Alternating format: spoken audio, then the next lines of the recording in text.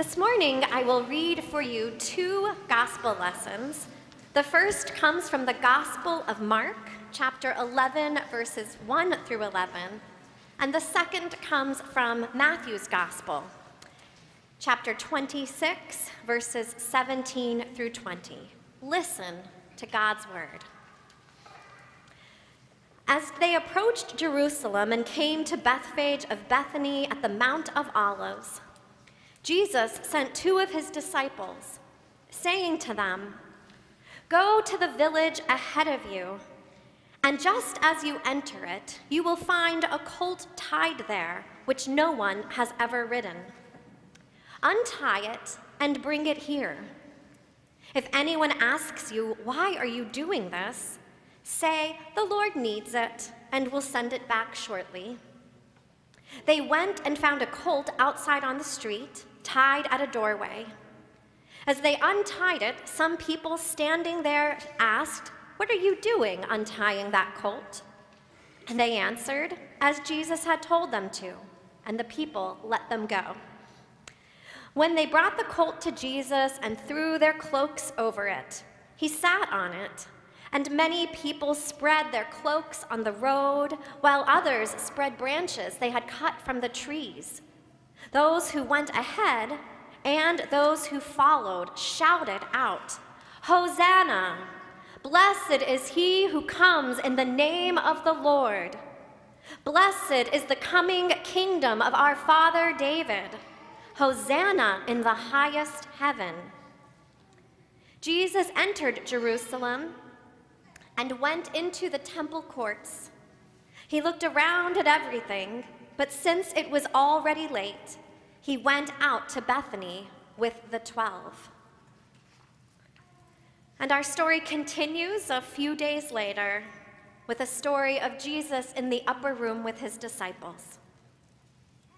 On the first day of unleavened bread, the disciples came to Jesus, saying, "Where do you want us to go and make preparations for the Passover?" He said, "Go into the city to a certain man and say to him, 'My teacher says my time is near. I will keep Passover at your house with my disciples.'" So the disciples did as Jesus directed them, and they prepared a Passover meal. When it was evening, Jesus took place with the 12 disciples, and while they were eating, he said, "Truly, I tell you, one of you will betray me." They became greatly distressed and began to say to him one after the other, "Surely not I, Lord." He answered, "The one who has dipped his hand into the bowl with me will betray me. The Son of Man goes as it is written of him, but woe to that one by whom the Son of Man is betrayed. It would have been better for that one to not have even been born." Judas, who betrayed Jesus, said, "Surely not I, Rabbi." He replied, "You have said so."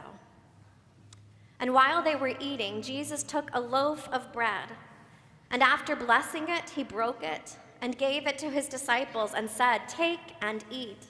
This is my body."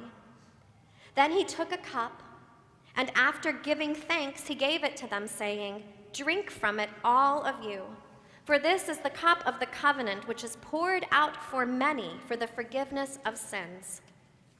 I tell you, I will never again drink of this fruit of the vine until that day when I drink it new with you in my Father's kingdom." When they had sung the hymn, they went to the Mount of Olives. This is the word of our God. Thanks be to God. Let us pray.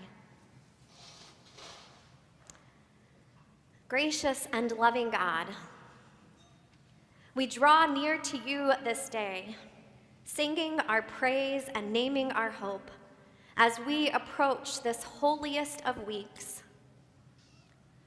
Although we know that the story doesn't end with either of these stories, we pray that you will draw near to us, your Spirit giving us living proof that your story continues upon and through us even today.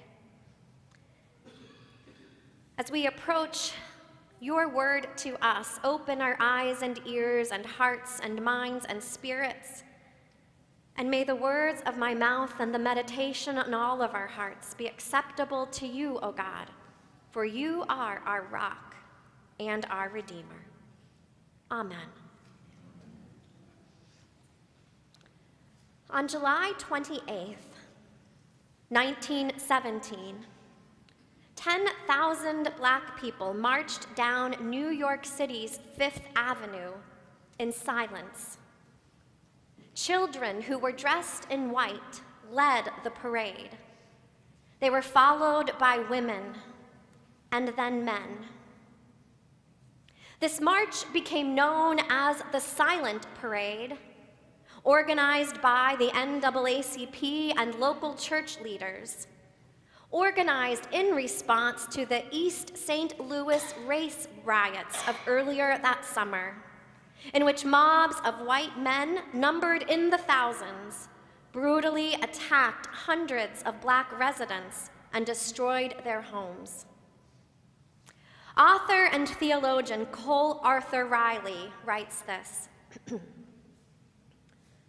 "There is something unquestionably strange, tender, and beautiful strangeness in Black organizers deciding they would be led by the young, that they would believe that these children had just as much power to protest as they did. And I think about how it is more than mere symbol that every adult in the crowd would have had to submit themselves to the pace of hundreds of tiny child footsteps, a redistribution of power in the body."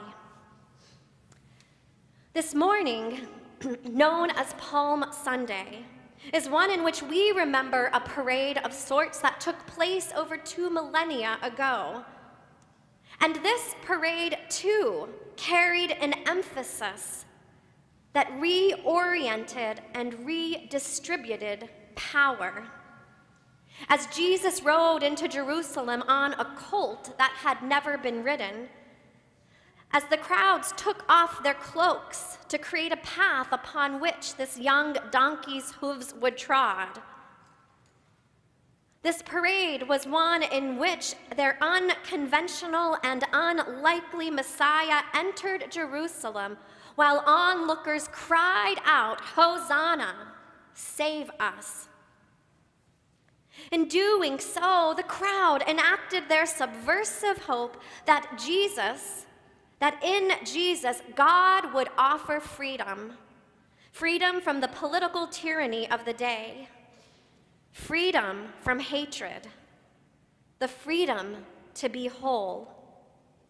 This parade, too, was an act of resistance, a cry for change, and a declaration of hope.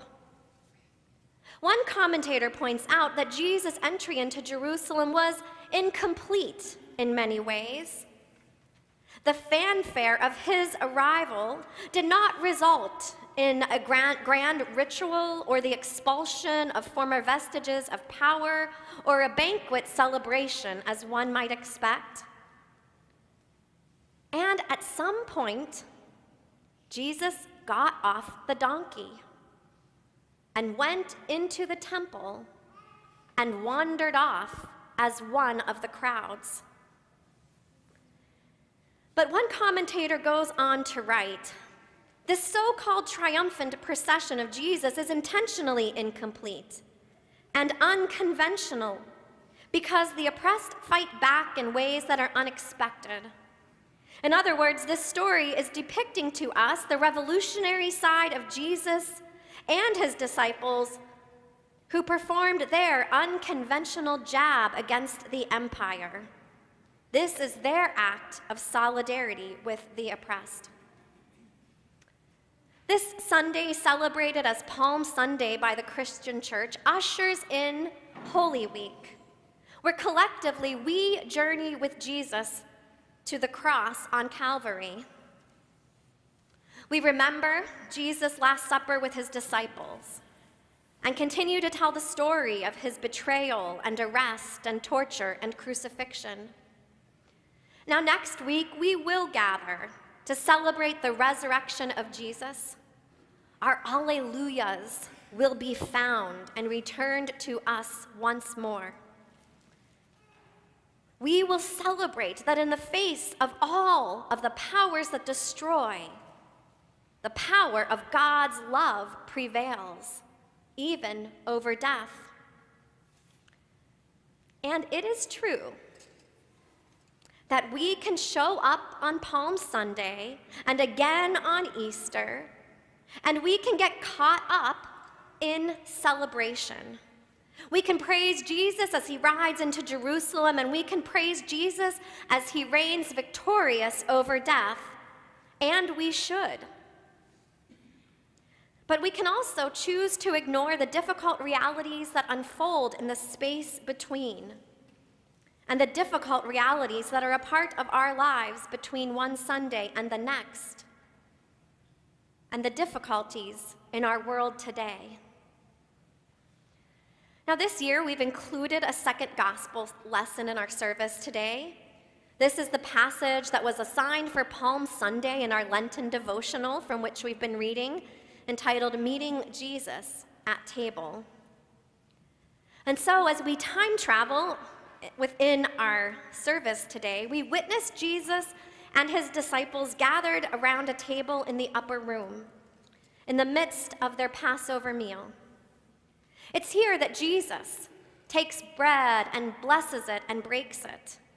And then again, he takes the cup and offers a blessing once more, sharing the cup with his disciples. He feeds his friends and he feeds his followers, and he tells the truth, that those who succumb to the powers that seek to destroy are not simply found out there, in seats of power to which one can easily point. But rather, he says to his disciples, they're in here too, among friends, among followers, among those whom Jesus had fed. The story that unfolds through palm processionals and upper rooms, through temple halls and civil courtrooms, through those who stayed and those who fled and those who wept and those who cried out for Jesus' crucifixion. This is a story about power. It's about the power of fear and the power of exhaustion. It's about the power of money, the power of authority, the power of religion, the power of government, the power of a mob, and the power of hate. And it is a story about the power of courage, and a story of the power of perseverance, the power of self-giving, the power of accepting another. It is a story of the power of forgiveness, the power of grace, and the power of love that is stronger than any of the powers that would seek to harm or destroy, even the power of death. And so I invite you to take this journey together. Let's not give ourselves permission to just gloss over the difficult parts of the story or the difficult parts of our lives. Rather, let's enter this holiest of weeks with humility and wonder, with a willingness to own our complicity in the systems of this world that harm or deny or kill, and let us too be fed by God's gracious and steadfast love, so much so that we might find it within ourselves to be courageous, to show mercy, and to walk in solidarity with those who live lives on society's margins. For it is when we do this that we are better situated to ask the important question of how we, with God, might better redistribute power within our bodies, within our body, and within the world. How can our action,